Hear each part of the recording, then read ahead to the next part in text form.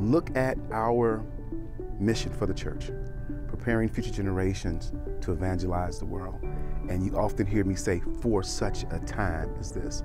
I would say to people who feel intimidated that life, first of all, is time sensitive, and that God gives us a window, an opportunity, a window of opportunity to do what He has assigned to our hands. And oftentimes we make excuses, we put them off, we put them off, we put them off, and opportunity after opportunity passes us by. So I would say to them, first of all, life is time sensitive. Do what God is calling you to do.